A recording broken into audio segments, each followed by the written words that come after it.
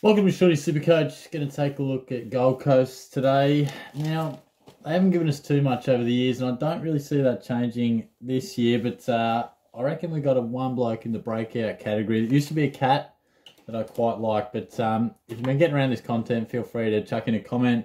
If you think there's something handy the Suns could have to offer this year, normally it's pretty much just youngsters. It feels like they've been rebuilding for about 10 years. That's probably not going to change this time around.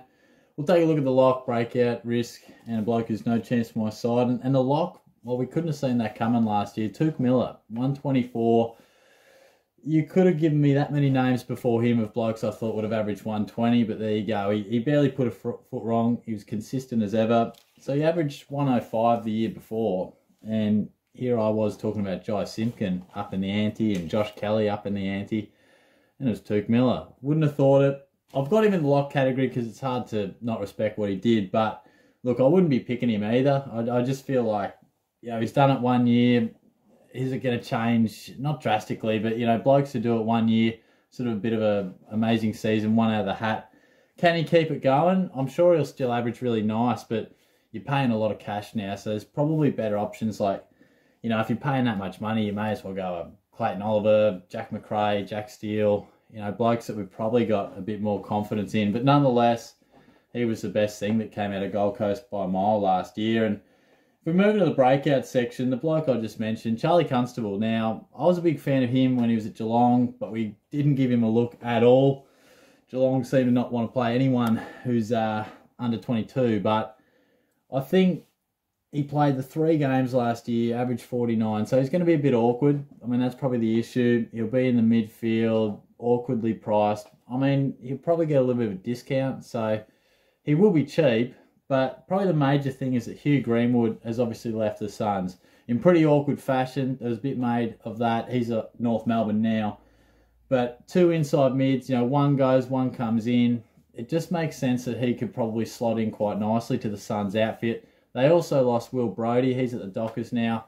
Not that he was really getting a go, but they're very similar types. I mean, Constable's a bloke that had 31 touches in his second game. Now, obviously, he does a bit that the Cats didn't like, whatever that is. I heard bits and pieces about two-way running. He's a bit slow. He's a bit one-dimensional, whatever. But the bloke can find the ball as good as anyone in the state leagues. He'd have 40 touches regularly in the VFL, clearance upon clearance. So he's got to be worth a shot.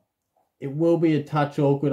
I haven't looked at the... I know the team picker is out, but I haven't looked at it just yet. But I would imagine he's somewhere around that 220 to 260k mark, I'm guessing. But I want to start him. It'll just depend if I can fit him in there.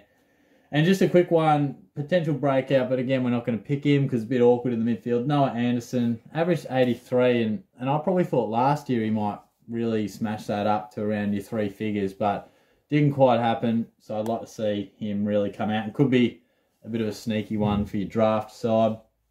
And the risk is Matt Rowell, and he was a guy that turned out to be a massive risk last year. A lot of hype coming into the year about what he did the year prior, 4 tons, and then got injured, and everyone thought, gee, this bloke, a bit underpriced. I think he's about 500k, really good buy.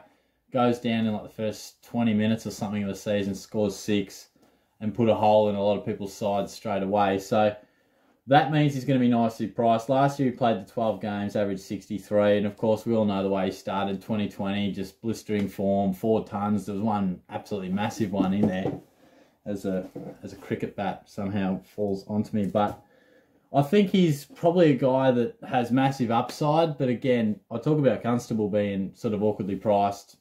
He's going to be real awkward, and particularly in the pure midfield. I guess you just got to ask yourself, what can he average, and does it justify me picking him? I mean, he's still a young guy. I was reading an article, dominated the match sim.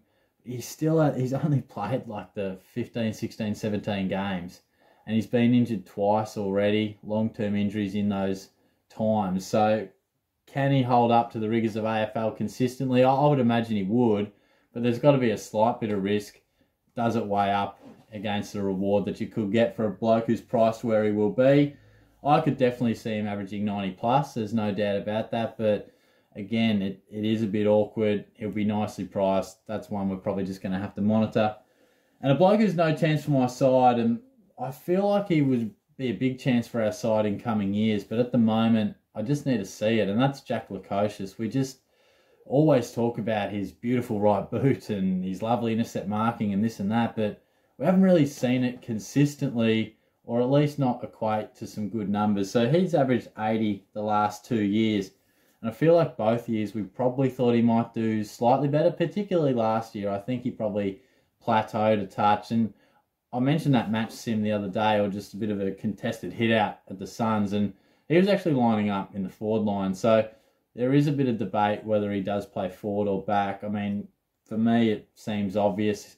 Good ball users in the back half are crucial, and he's one of those, and he can intercept marks. So it seems straightforward for me, but maybe the Suns are just playing a few things around, trying a couple of bits and pieces. But I think he's a defender, but he's no chance for my side at the moment. Let's face it, there's a lot of Suns that aren't a chance for my side because they're not offering too much. A couple of draftees, often the Suns, being young, can blood some draftees. But, Mac Andrew, I think he's just such a raw talent. I couldn't see us starting him.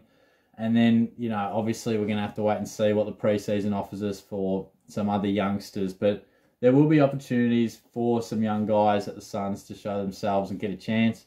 If you've got any, please let me know. But that's about all I got for us today.